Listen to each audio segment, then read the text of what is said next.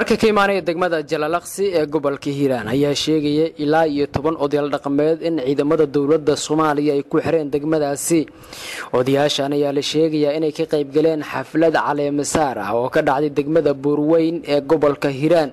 sargaal ka tirsan ciidamada dawladda oo lagu magacaabo Faarax Aadan Gaafow ayaa sheegay in odayaashan lagu hayo xabsi ku yaala magaalada Jalalaqsi isla markaana arintooda lagu jiro waa sidoo hadalka uu dhigay.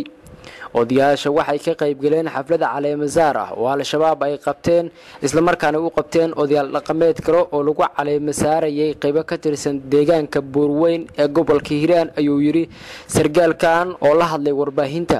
waa sax way jirtaa shalay baxeen markii baxeen ka bacdi laga war helay waana la soo qabtay kulay waana la xiray Allah ilaa hadda wargoodiya loo fadhiyaa shabaab ma buugal 3 kiiloomitir jirta degmada shabaab oo joogo inuu tageen dad la duubayo shabaab oo la duuba macallin hebel leedahay waxaa duubitaan kaas lagu haystaa moogidin kala lagu haystay wax kala ma jiraan. marka idinka sababta aad u xirteen waxa weeye in ay tageen meel ay joogaan Alshabaab kidbin ay ku soo laabteen degmada Jalalaqsi.